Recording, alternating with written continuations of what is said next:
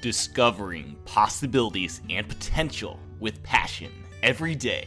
This is a TPPN production.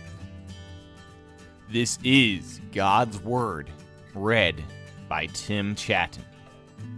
Genesis chapter 23.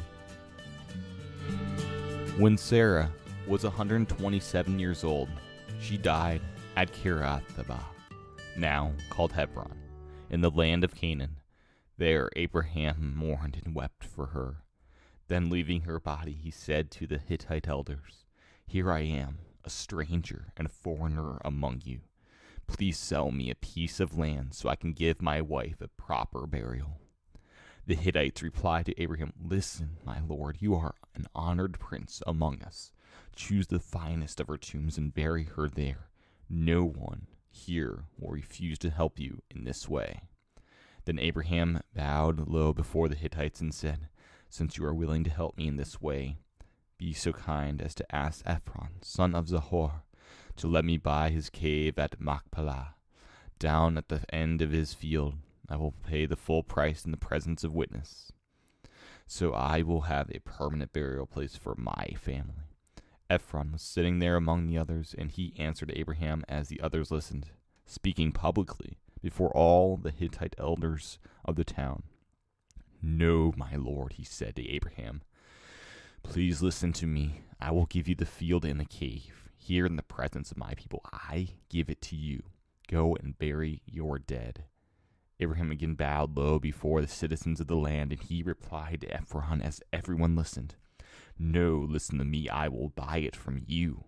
Let me pay the full price for the field so I can bury my dead there." Ephron answered Abraham, "My lord, please listen to me. The land is worth 400 pieces of silver. But what is it that between friends? Go ahead and bury your dead."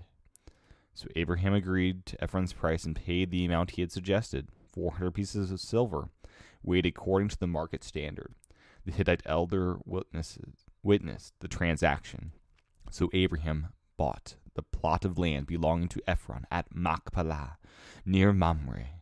This included the field itself, the cave that was in it, and all the surrounding trees. It was transferred to Abraham as his permanent possession in the presence of the Hittite elders at the city gate.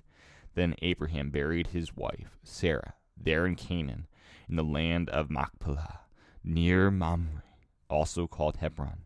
So the field and the cave were transferred from the Hittites to Abraham for use as a permanent burial place.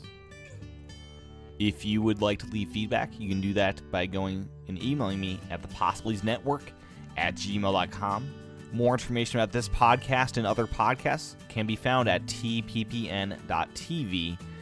And until next time, this is Tim Chaten of the Possibilities Production Network, and you've been listening to God's Word.